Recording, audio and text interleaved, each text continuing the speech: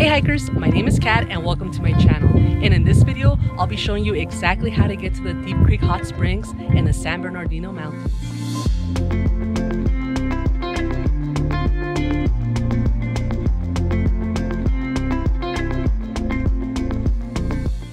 And I'll be breaking this video down into 3 parts: the drive to the trailhead, the hiking directions to the hot springs, and tips and frequently asked questions. The trailhead is about 2 hours and 100 miles from Los Angeles, and the easiest way to get to the hot springs is through the Bowen Ranch, which is where we're headed to. And since Bowen Ranch is private land, the owners charge a $10 fee per person. You're going to be on Bowen Ranch Road for 6.2 miles from Alcatilla Way, and it is a dirt road, so a high clearance vehicle is recommended. You'll then make a left onto Hot Springs Trail, entering the Bowen Ranch.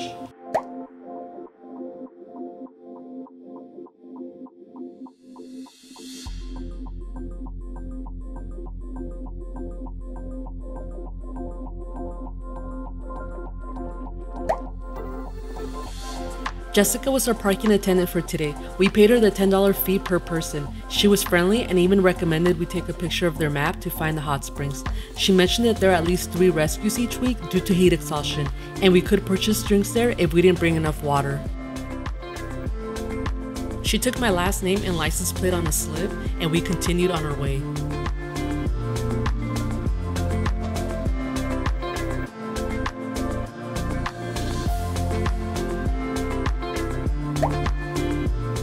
About a third of a mile from the parking attendant, the road's gonna open up to the camping and parking area. Keep straight for a few more yards, then make a right to park.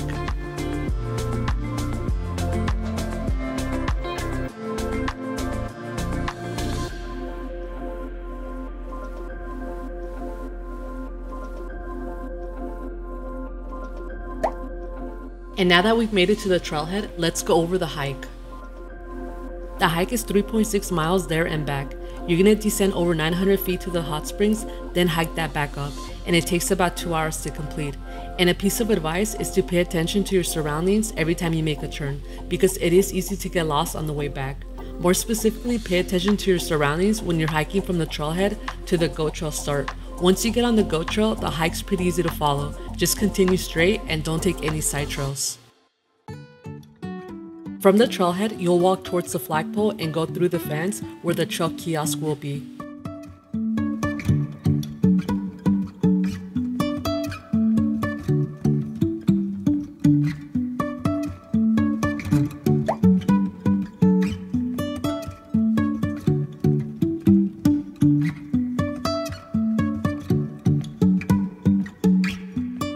The hike is all downhill and no shade to the hot springs, so plan accordingly.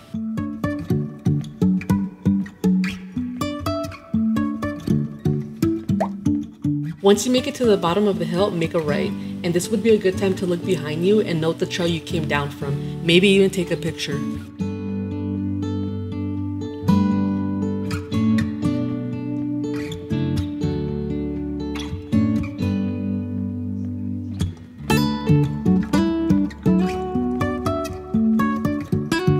A few minutes after making a right at the bottom of the hill, you'll come to a wider trail. Make a left at this wide trail, and there were trail markers along the way.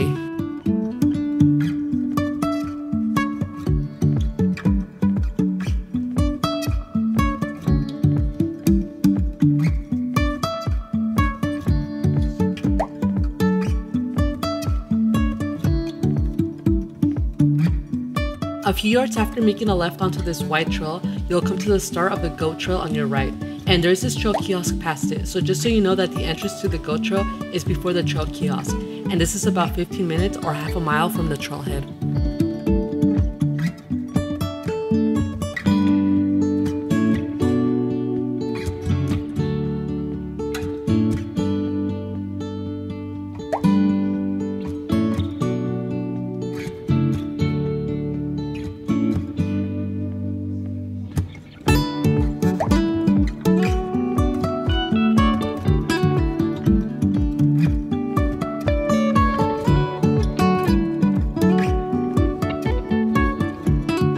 The goat trail's gonna take you through the canyon. Just continue straight and don't take any side trails.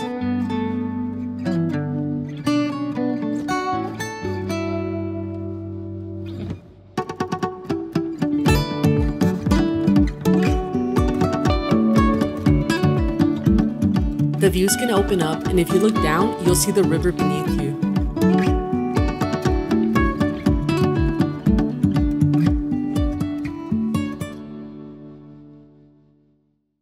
About 40 minutes or 1.6 miles into your hike, the GO trail is going to take you on the right side of the mountain, to where if you look down now, the river will be on your right.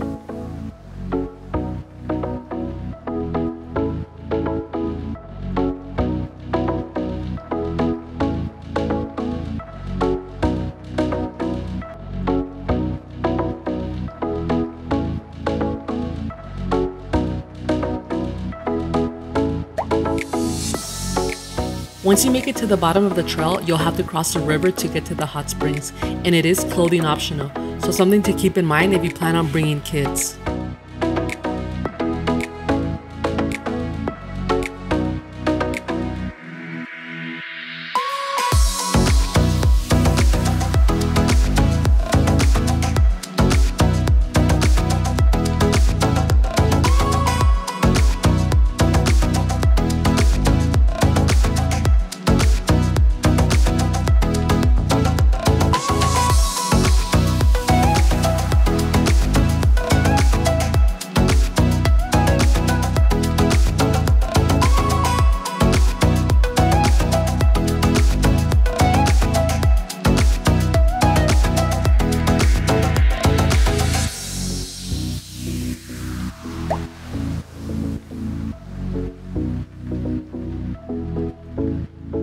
And now for tips and frequently asked questions. Do not drink the water or submerge your head. The hot springs pools contain a rare and sometimes fatal amoeba, and I will link the article from the USDA in the description section of this video. Make sure you check the weather forecast before you go and bring plenty of water. Our parking attendant did mention that there are at least 3 rescues each week.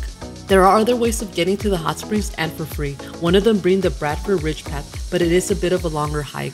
Make sure you bring the appropriate hiking equipment and make sure you pack out everything you pack in. And if you're up for another hot springs hike, check out Montecito Hot Springs in Santa Barbara, and I will link it in the description. And check out my channel for other hikes in Los Angeles.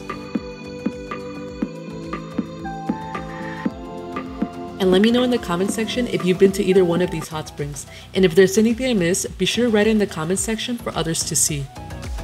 And that is all I have for you today. So if you like this video, be sure to give it a like. But more importantly, if you want to see more of this type of content, be sure to subscribe and follow me on Instagram at HikerOnATrail.